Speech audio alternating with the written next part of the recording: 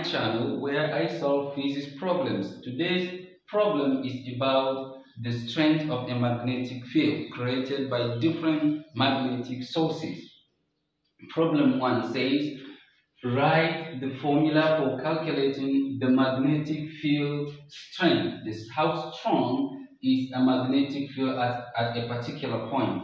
We have 4 different cases. The first one says, due to long straight current carrying wire. If I have a wire, let's say this is a wire, and this wire carries a current. It is long, it is straight, and it carries current. If I want to know, let's say the current flows in this direction, and I want to know the magnetic field at a particular point away from the wire, at a distance from the wire. What is the formula should I use to get that? Then B says, at the center of a loop of wire. Let's say this is a wire. If I have a closed path like this, this one is a loop. This is a loop of a wire. It's a closed path where current flows. Now, if current flows through this closed path, the question is, at the center, what will be the strength of the field? How strong is the field at the center? What formula do we use to calculate the magnitude of the strength of the magnetic field at the center when the current passes through the loop? One loop. C says, at the center of loops of wire, plural. It means now I do not have just one loop, a single loop. I have several loops, something like this. This is 1, this is 2, this is 3, and this is 4. So if I have this one, 4 loops of wire, or 5 or 6, whatever number you have here. Now at the center here, okay, at the center of this loop, okay, what will be the formula to be used in order to calculate the magnetic field strength at the center of loops of wire? D says, at the center of a solenoid. For a solenoid, let's say I have something like this, and I wind this wire round it here, from this end to this end, and they are stuck together at this distance from here to here, and there is a hollow part inside. Now magnetic field is created inside that hollow region. The question is, at the center of that region, what will be the formula to be used in order to calculate the magnetic field strength at that particular center? That is what this D is all about. At the center of a solenoid of length L. We are going to solve one by one, inshallah. Okay, let's start solving. For A, we have a long wire carrying current. Let's say this is my wire, and it carries current. The current flows in this direction, and we know that because the current is flowing through it, it creates magnetic field round the wire. This is a wire, current flows through it. Round this wire, there is a magnetic field created by the flowing current. So if I want to get the magnetic field strength, the strength of that magnet at a point away from the wire, let's say at a point somewhere here, let me call that point P. How do I know the strength here? How do I calculate the strength here? What formula should I use? Okay, you should know, it will interest you to know that I can draw a circle here, around here. I can draw a circle like this, for which the wire here is at the center of that circle. So if the wire is at the center of the circle, the distance from the center here to where my P is the radius of the circle. I need this radius in my calculation. So magnetic field at this B is given as mu naught I divided by 2 pi r, where this B is magnetic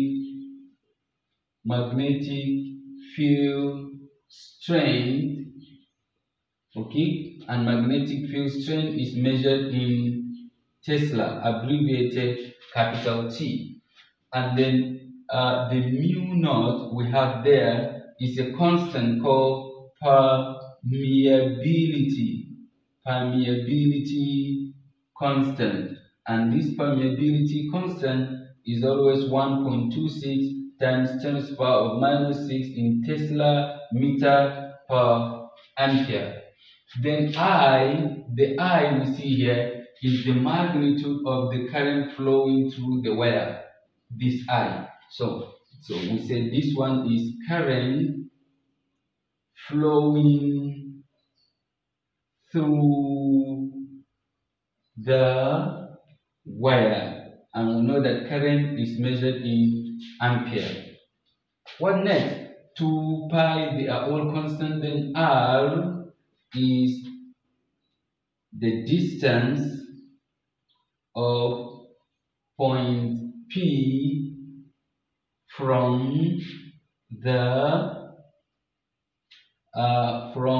the wire. We can see clearly that this R is the distance of point P from the wire. So it means if I know the current flowing and I know this distance, okay, I will only have to put the values here, substitute the values in this formula, and I will get my answer for A.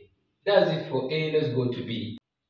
Okay, for B, I have a single loop of wire. This is a wire, for example. If this one is the wire and this is my loop, what will be the magnetic field at the center if current is flowing through this loop, whether in this direction or in the reverse direction? So if I have a single loop, of wire at the center, what will be the magnetic field at this center? So I will take the distance from here to here. I will know is the radius of the circle. Okay, magnetic field at the center B is given as mu naught I divided by, okay, instead of 2 pi r, it becomes 2r. You see that? B, the magnetic field, is equal to mu naught I 2r. B is the magnetic field strength, as we mentioned earlier. Mu naught permeability constant. I is the magnitude of the current flowing through. Let's say the current is flowing this way. Okay, the current flows through here. So the magnitude of this steady current is I. Then 2r. R is the distance from the loop to the center, which is clearly the radius. Now, what is interesting is that if because this 2r is the diameter, if I draw a line from here to here, is also r, and r plus r is 2r. This gives diameter. This gives the diameter from here to here. So I will just say this is also equal to mu naught I divided by loops diameter. If I know the loop's diameter, I don't have to use the 2r, because 2r is identical to the loop's diameter. Okay, that's for B. This is the formula for B. What about C? C, I'm going to just put C here. For C, you don't have a single loop, you have several loops. For C, you have several loops. Let's say this, like this one, is one loop. then I turn it again. You see, I have two loops. I have two loops. Then I turn it again. I have three loops. Can I have up to four loops? Let's say I have four loops here. Good. I have four loops here. Now, at the center, what will be the field at the center when you have several loops instead of one? Okay. The only difference is that for a single loop, we said B is equal to mu naught I divided by 2R. So what if I have another loop here? Okay, and still I have another one here. I have several loops here. Okay, so I will multiply this formula, same as single loop, by n, where n is the number of loops. Okay, so my formula becomes B equals mu naught n I divided by 2R.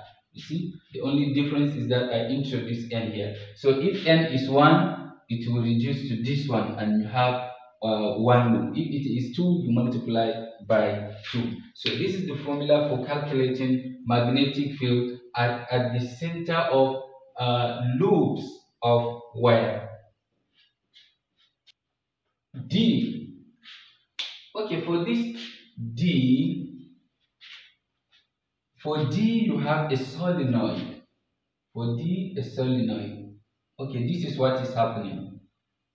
You have a solenoid. Great. You have wire wound around this. Okay, this one is filled with wire all around it, from here to here gives you the length, capital L. Okay, you have wire wound around here with several windings and stuck together. The length of the wire is greater than the radius of the circle you have there. R, the radius of the circle, because this is circular, so you have a circular cross section. The radius of that cross section is smaller compared to the length. The length is greater. Okay, we call this solenoid.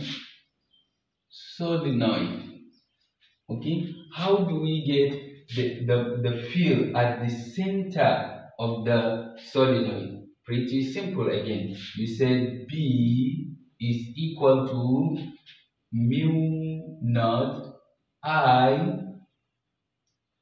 Sorry.